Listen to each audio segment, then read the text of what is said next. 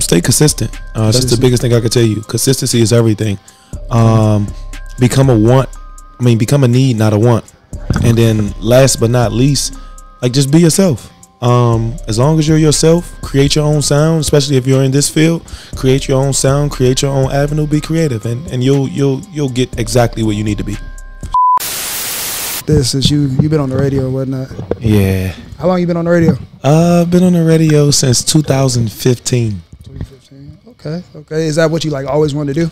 Nah, not actually. I played basketball. I played sports my whole life, so basketball was in the plans. I played college basketball. Was supposed to go overseas. Some stuff happened. Didn't go overseas. Got injured, and hosting came about. Okay, so you're a hooper for real? Yeah, I'm a hooper for real. You might want to ask Blake. All right, man. We about to get into it. All right, man. Andres, you ready? You locked in? All right, man. All in audio experience. Yo, what's up, everybody? It's Jordan from All In, man, and bro, we are at the Valley Festival, and I got a very special guy. Yes, sir. I got FlyGuyDC in the building, man. Absolutely right, man, and I'm in the Ville. Ain't that what they call it? They call yes, it the sir. Ville. The Ville. I like that. I like that for sure. So we got Atlanta. Are you from Atlanta originally? No, I'm actually from DC, but Atlanta's home. Sure. They say when you've been somewhere longer than 10 years, then it's home. I've been in Atlanta since 2008. Oh, you from Atlanta? Yeah, so I mean, you can say I'm from. Are you really from Atlanta, or are you from like Cobb County or so whatever? I don't know what y'all be saying down there. So, when I moved to Atlanta, it was the South Side, which is Clayco, which is where 2 Chainz, Waka, Lotto, all of those, Monica, all of those are from. But my brand and me, I'm Atlanta, and nobody will ever go against that. All right, I like that. See, he could have told me anything. I wouldn't know. So, I respect it, though. I like that. So let's get into it, man. I hear people say radio personality. Is that how you describe yourself? Yeah, a mixture of a lot of radio, TV personality, event host, media mogul.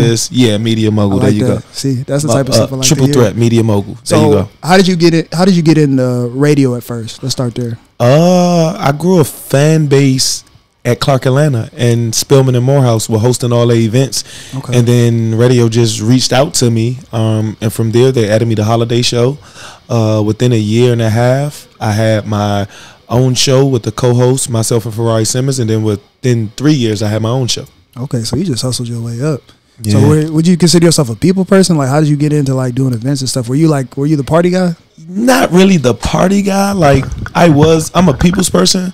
But like, even when I wasn't hosting, like, I really wasn't in the parties. Okay. So like, parties wasn't never my scene, because I played sports and I was always so into sports so much. Okay, I'm gonna tap into that. But what I like to do on the show is kind of try to get insights for like the audience. Somebody might be at a different stage of their career and looking at you and like, how can I get there? So like, what advice would you give to somebody that's like, I'm stuck like doing maybe like at this level, and I want to get that opportunity to get in a position to get on the air? Stay consistent. That's the biggest thing I could tell you. Consistency is everything. Become a want. Become a need, not a want. And then last but not least, like, just be yourself. As long as you're yourself, create your own sound. Especially if you're in this field, create your own sound, create your own avenue. Be creative, and you'll get exactly where you need to be. For sure. Is there any people specifically that helped you like brought you along? No.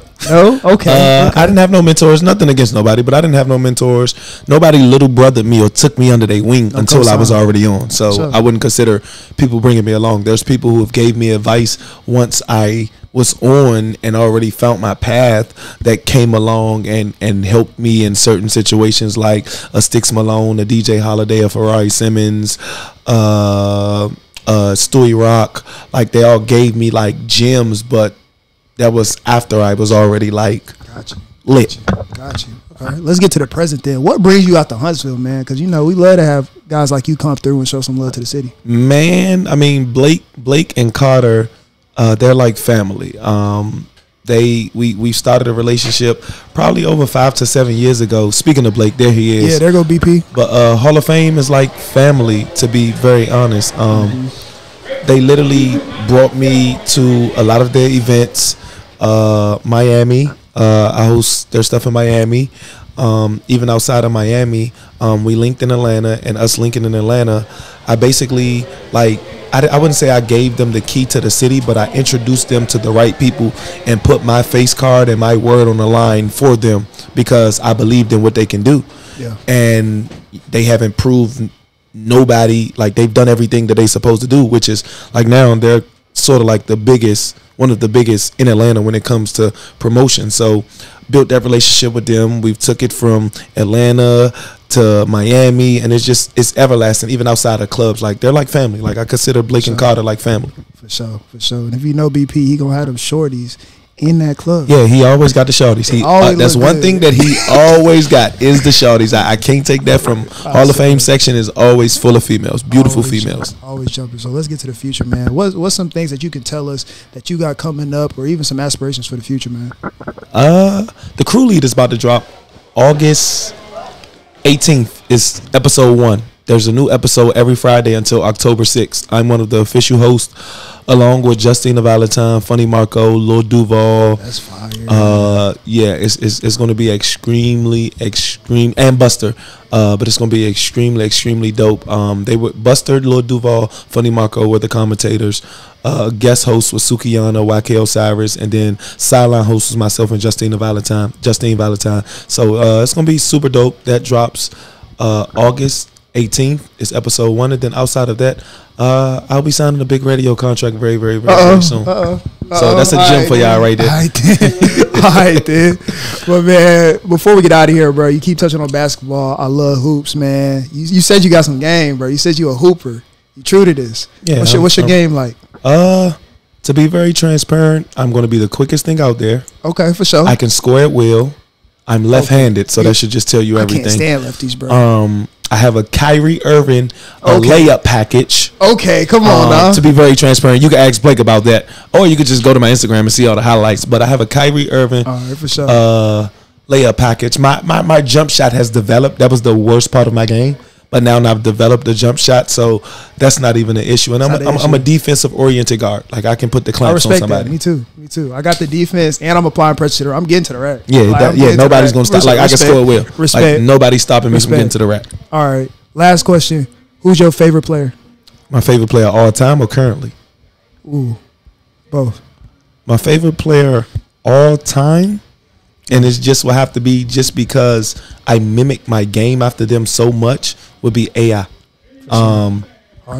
Everybody has their GOATs, but based on my game and how I played and what I grew up with the height that I had, the skills that I had, like my game mimicked AI more, which is he's one of my all-time greats.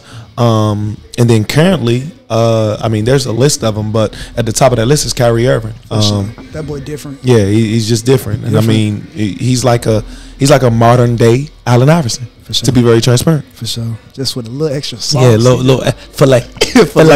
I'm with you on that. Mine's Chris Paul and Kyrie. So So Chris Paul was my second. He's a pure point guard. He's a generator. Big dimes. You know what I'm saying? Absolutely. But, for sure. But hey, man, this is all in audio. FlyGuyDC, man. I appreciate you. The Bill. Yes, sir. We out of here. Yes, sir. Ski. All in audio.